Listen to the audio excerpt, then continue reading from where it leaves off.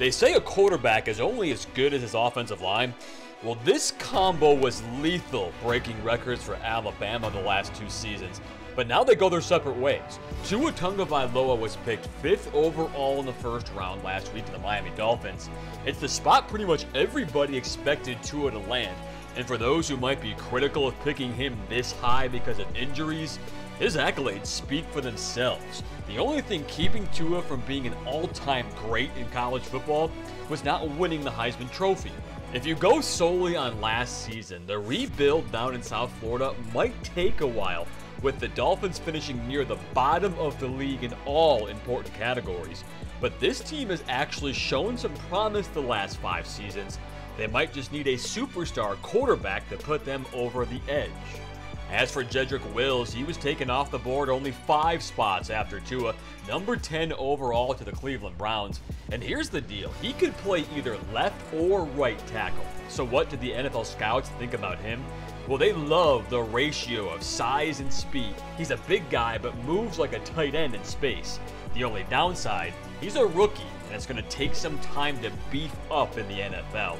If you follow this league, you know the misery of Browns fans. But dare we say, this team is on the brink of being a playoff contender. Adding Jedrick Wills to a bevy of young offensive stars could be what this team needs to be a serious contender. And for more on Tua Tagovailoa, let's bring in our CBS 42 sports team. You never see Joey Rogers, our sports producer, Simone. Drew, who is this guy? Hey, this is the brains behind the operation. None of this goes without Joey, so he deserves to be on screen at some point. I'm sure our viewers that watched our one segment of producer picks we did in February remember me.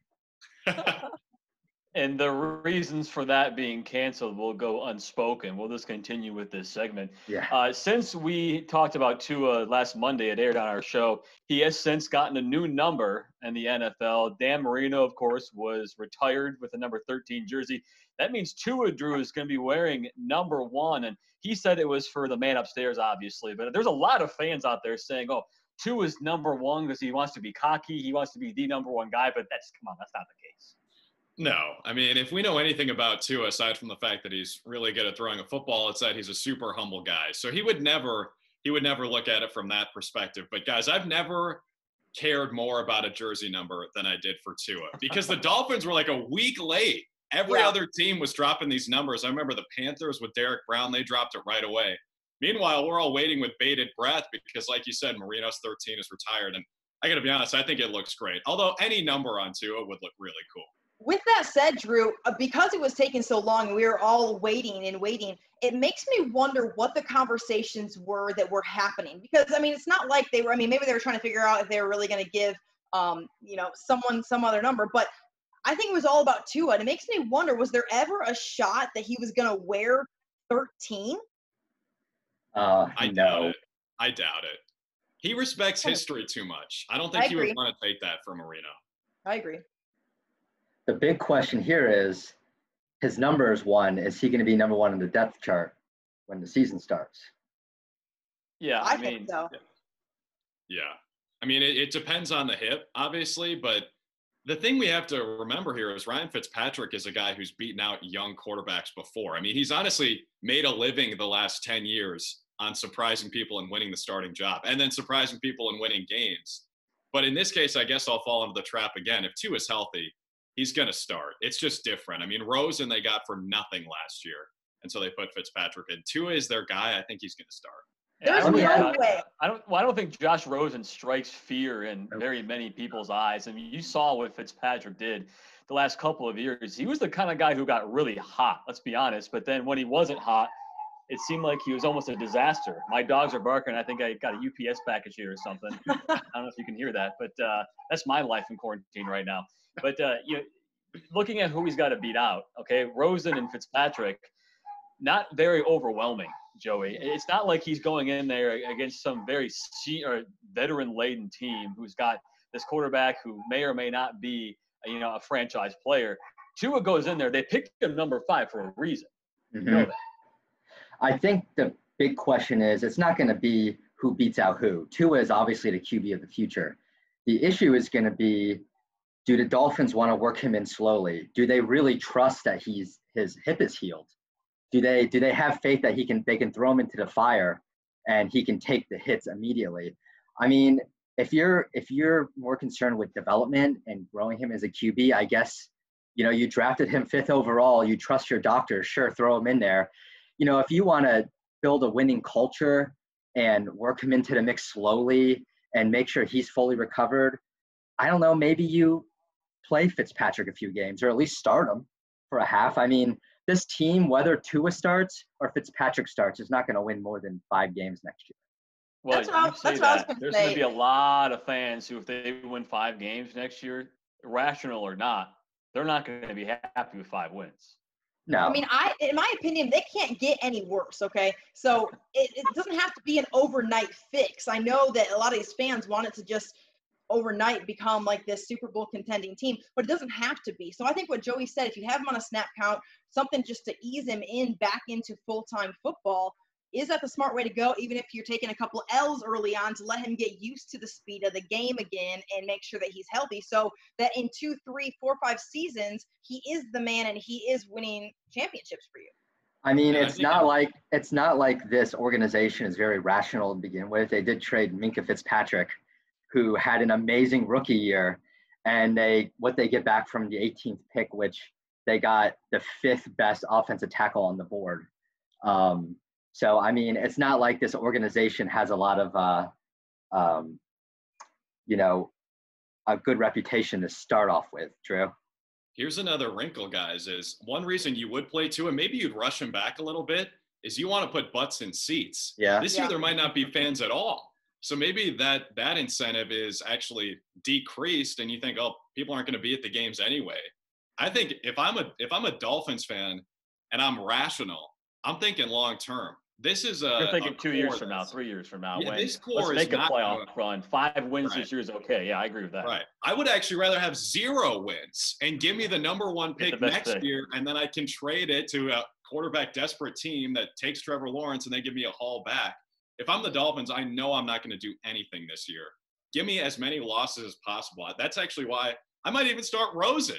Throw caution to the wind because Fitzpatrick is almost too good to tank. Tank for Tua again, and then you'll be set up nicely for the future when he is really ready. Well, let's pose this question. Go ahead. Let's pose this question.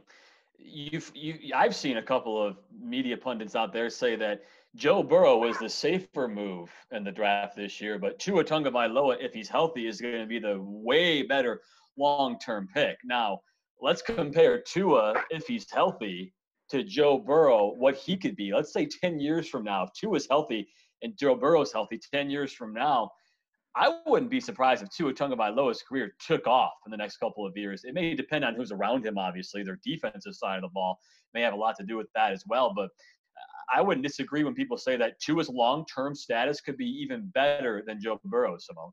I agree with that. And the reason that I do is because I saw this on TV. So I'm not going to say this was organically my comment, but Tua's injuries, all right, the hip thing is like 1 in a bajillion, right? And then both of his ankle situations, he got surgery for a long time fix, something he did not have to do, a quick fix for a long time reward. And yes, he sat out and he didn't play in every single game at Alabama, but the reason he did that was so he could get back quicker, make Alabama a potential national championship winning team. So it's not like he had 2 ankle injuries that had to be surgically repaired necessarily. So I don't think that folks that are saying, oh, he's injury prone and all that, I don't necessarily agree with that. I think he's in unfortunate circumstances. Yes, I would agree. I would think that, but I see his career truly taking off, Joey. I know that you wouldn't mind seeing that. Well, I mean, I want to see the guy be successful, but back to Brees's point, I don't know that the Bengals had a choice other than to take Burrow. I mean, how do you pass on a guy that threw 60 touchdown passes, an undefeated SEC team to the national championship? But I can understand what you would say. Hey, Tua, if he wasn't injured, probably would have had the better college career than Burrow. I mean, you got to think if they were healthy.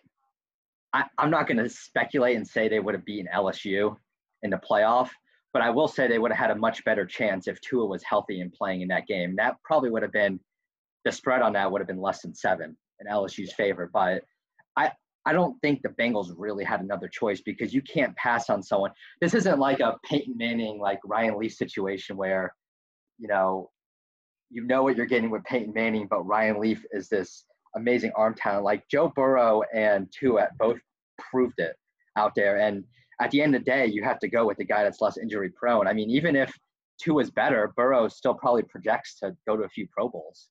I don't know if the Bengals are ever going to win a Super Bowl, but. Well, we're also forgetting, Drew, you can chime in here. We're forgetting that Tua's prognosis every single checkup he's had the last 3 months has been great. Now, that doesn't mean that he's not going to go out there and do something to his foot or his knee or whatever, because it's happened 3 years in a row now. It's been good news. So you can only assume that if that continues to be good news, we may be looking at 2 or 3 years from now where Tua Tagovailoa, what injury prone? I mean, yeah, that happened back in college, but in the pros, he's been fine. It may have been a fluke. We don't know that. Yeah, it's impossible to project injuries. And I think of a guy like Steph Curry. I mean, I'm a Timberwolves fan. You guys see this here. One of the reasons they didn't draft him at either 5 or 6, he had 2 picks before Steph Curry went, is because his ankles were always injured. And once you get to the pros, and I'm not saying anything about Alabama's training staff, it's probably one of the best in college football, but I think things are just a little bit different when you get to the pros and you're not focused on school. You don't have to worry about all that extra stuff that comes with college, and you can just focus on being an athlete. I think it's a little bit different. So I wouldn't be as worried about it if I'm a Dolphins fan, but I think you're right, Joe. I mean, the Bengals had no choice. Joe Burrow just put together the best college season of all time. He's not injury prone. He's got the moxie. He's from Ohio. It made too much sense. But if Tua is better in the pros, I would not be surprised. So let me pose one question before we move on to Will's. If you had to, and obviously none of us are going to bet on this because this isn't even a thing to bet on, but if you had to put, yes, exactly. If you had to put money down that Tua would play at least 75% of his games over the next 5 years, or bet that he wouldn't play at least 75% of his games over the next 5 years, which way would you lean? I think if you take out this coming season, because there's so many question marks with, first of all, with everything that's going on with the pandemic, the season being played, will fans be in there? Where's Miami's mindset? I think he absolutely plays more than 75% of his games. This season is kind of a question mark for me still, though. There's one thing we're not talking about. How many times have you heard that Tua's got to take the advice of throwing the ball away early? Or if you see a play's not there, don't try to do something with it like he did when he got injured in that game in November. You really think that this guy's not going to take every piece of advice from every pro out there to keep himself injury or keep himself healthy? He's going to learn his lesson. He's not going to be the guy he was when he was 20 years old trying to make a touchdown play every single time. He's going to be smarter, I think. So I would take the over 75% of his snaps in the next 5 years, solely for the fact that he's going to be a different player up in his mind when it comes to knowing he can't get injured and he's not the guy who has to make every single play on the field. Yeah. I would take the over too. I mean, I think, obviously there's risk there, but I think the guy's going to be fine. Yeah. Can't predict injuries. I would take the over. Yep. So the other, we've seen Tua Tagovailoa getting protected very well throughout his 2 to 3 years at Alabama. One of those guys was Jedrick Wills, another top 10 pick for Alabama. Interesting here, Jedrick Wills is projected. He was the right tackle at Alabama. He was covering Tua's blind side, obviously, as a left-handed quarterback. The Cleveland Browns want to have him be a left tackle. And who better than Joe Thomas? They're already talking about him being a perfect mentor, Drew, to help Jedrick Wills be a starter. You want to talk about first-year starters in the NFL, you got to think the Browns would probably need Jedrick Wills to be a starter because they picked him so high. Right. I think it's so fascinating and something that maybe wasn't talked about a ton heading into the draft, at least from the outside perspective. I'm sure the Browns had plenty of conversations about it, but what's the difference between going from the right side to the left side? You're still protecting a guy's blind side, but how much different is that? And how do defenses scheme differently, maybe to try to attack a rookie? But from what we saw from the guy in college, I mean, he was one of the most common players who spoke to the media. So from what we saw, very cerebral guy, very smart guy, always handled himself extremely well. I'm not an offensive line savant by any means, but from what I saw, he's dude's a mauler in the run game and in the pass game. I think he's good in both aspects. Okay, and I'm not trying to just chime in and be a total hater, but this is what I'm going to say. There is one thing that remains the same from the right side to the left side, and that's that you can't go off sides, all right? This guy, more times than I have ever seen an offensive lineman in a college football that I have watched, has been penalized for false start more than anyone I have ever seen. That's now, he might have all it's teachable.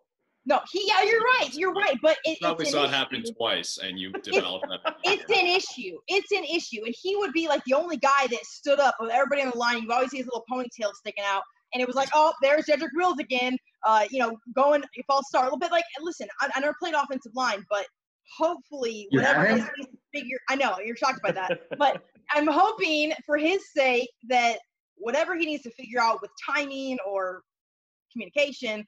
And I agree, it's teachable. He has all the physical tools. That's one thing. If I had a bone to pick with him, it would be like, figured out in that regard. Well, apparently Wills is playing left tackle because they signed a right tackle, Jack Conklin. I don't know anything about the guy, but apparently he's really good. So, they're setting that line up to protect maybe the most unpredictable quarterback in the NFL, Baker Mayfield. I don't think that's a stretch to say. So you never know what that guy's going to do. So, I mean, they are trying to bolster that line. The Browns have weapons. I'm not a firm believer that they have it all together. And I don't know that this pick really gets them closer to a playoff spot. But I guess, you got to protect your franchise guy. And this is the move they went with. I think it's a great investment. I think they could win now with it too. I mean, look at last year. They had the skill position players and they just couldn't protect Baker. That was their big issue on offense. So I think it's a good pick. Yeah, I mean, when you're looking at guys like Nick Chubb and Odell Beckham Jr., they're not worried about their skill guys. They're worried about what was up front. And you got to go back to the reason why they pick. What do you need at the top of your draft? They need clearly an offensive lineman. Now, it's a 22-year-old who goes into the NFL different than a 29-year-old who's been there for 7 years and he's bulked up and he knows the game. Yeah, it is. But the potential is probably what they're seeing there. Probably a lot like the Dolphins. You got to think that Cleveland sees this as a long-term thing, maybe 2 years from now, 3 years from now, where if they can keep their components on offense at skill guys and then keep Jedrick Wills, get him better, they could be an offense that could be maybe one of the best in the league. I think the good thing for Browns fans is that because they're drafting an offensive tackle, it's not the sexiest pick in the world when it comes to the NFL draft, especially a top 10 pick. If they're drafting an offensive tackle, that makes you think that the GM and the coach think that they have their team built.